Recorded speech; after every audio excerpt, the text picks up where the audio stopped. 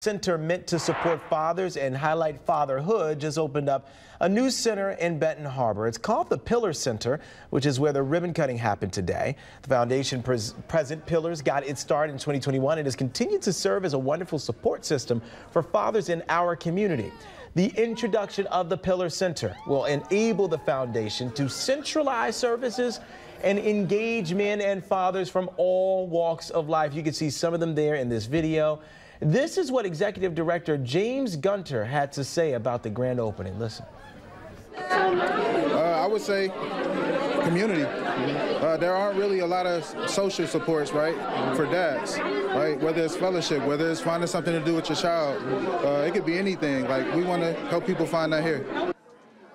The Pillar Center will officially open on Monday. By the way, their hours, 8:30 in the morning to 7 at night, and that is Monday through Friday. Take advantage. Happening this weekend, some